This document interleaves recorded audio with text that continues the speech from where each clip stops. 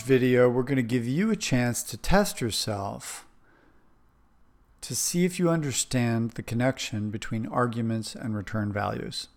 I strongly recommend that you repeat this test as often as necessary so that you can make the connection. What we'll do is ask a question, and then I'll give you an opportunity to hit the space bar on your computer and stop the video. So I'll ask the question and I'll wait just a second, and then I'll give you the answer right away. You'll want to get in there and pause the video so that you can give yourself a chance to figure it out.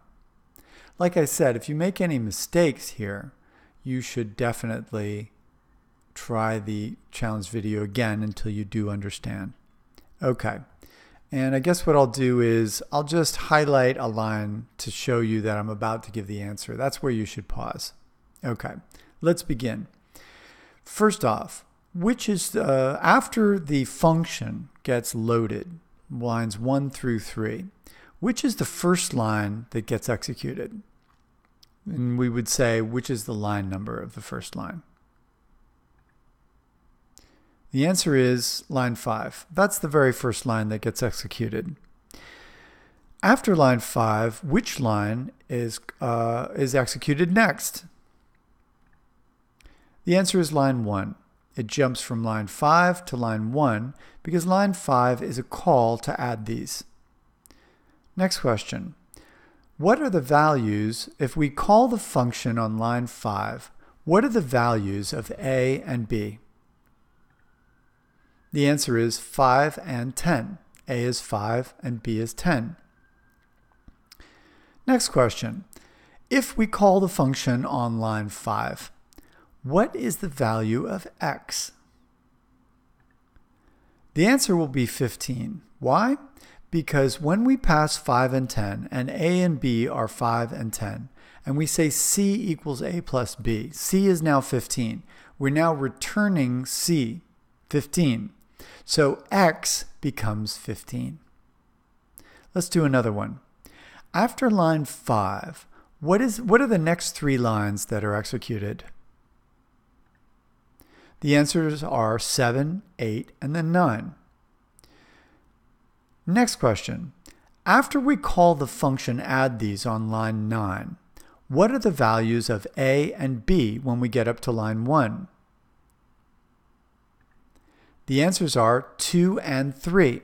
So when we call the function on line 9, G and H are passed. G and H are integers 2 and 3. So 2 and 3 get assigned to the names A and B. So A and B are 2 and 3. Next question. After we call the function on line 9 with 2 and 3 as the arguments, what will the value of y be when we get back from the function? The answer is 5. We're passing 2 and 3 to the function. 2 and 3 are being added together to return 5, and we're returning 5 from the function. When we return 5 from the function and we jump back down to line 9, y is now 5. Next question. When we call add these on line 11 with the values 20 and 30, we'll jump up to line 1. What are the values of A and B? The answer is 20 and 30. And what is the return value of add these? Or rather, I should ask you, what is the value of Z after we call add these on line 11? And the answer is 50.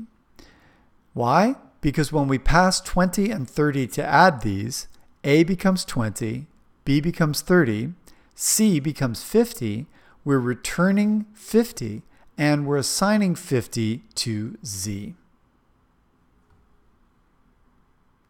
Hope you enjoyed that test. Again, if there was any question about it, bring questions to class or keep repeating the video until it makes sense.